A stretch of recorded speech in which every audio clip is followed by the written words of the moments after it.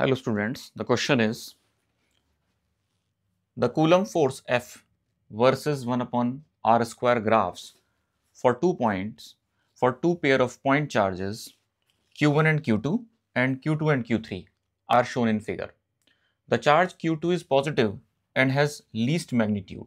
Then option A, q1 greater than q2 and q2 greater than q3.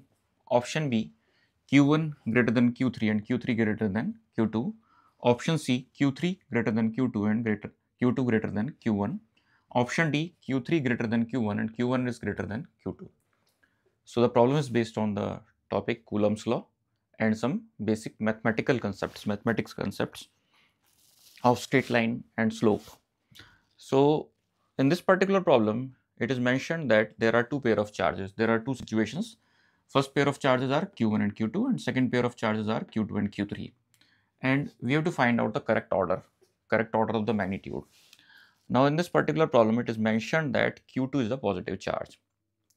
Now we know that the formula for the Coulomb's law is F equals to 1 upon 4 pi epsilon naught q1 q2 upon r square. Now from this formula, it is clear that F is directly proportional to 1 upon r square. So this is the graph between F and 1 upon r square.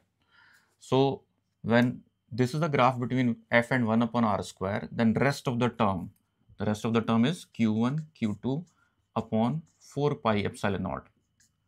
Now this term acts as a slope. For example, we know the equation of a straight line passing through origin, which is y equals to mx. Now y is here f and x is here 1 upon r square. So the slope is q1 q2 upon 4 pi epsilon naught. Now 4 pi epsilon naught is a constant. We know that its value is 9 into 10 to the power 9. Now we can say that in this way, that f is directly proportional to the product of first charge and the second charge. So this is the analysis of the Coulomb's law.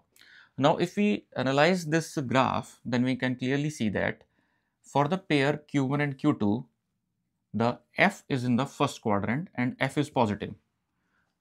Positive f means repulsive force, and repulsive force is only possible when the charges are like in nature.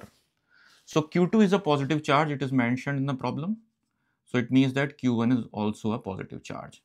We can conclude that if q2 is positive, which is given, then q1 should also be a positive charge. So this thing we can judge. Now it is also mentioned that q2 is the least charge. So the only possibility is the possibility of either option B or option D, because in these two options we can see that q2 is the least value, is of least value.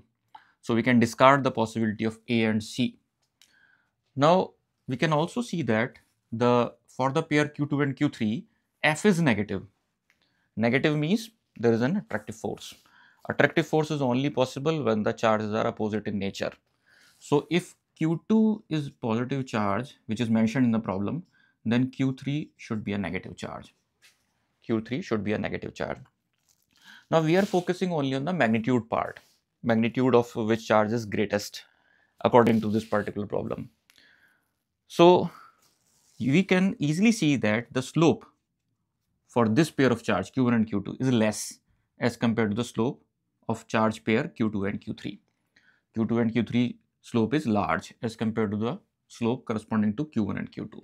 So in this way we can say that the product corresponding to q1 and q2, the product corresponding to the q1 and q2 is less as compared to the product corresponding to q2 and q3, because the slope corresponding to q2 and q3 is large, and it is clear from the graph itself.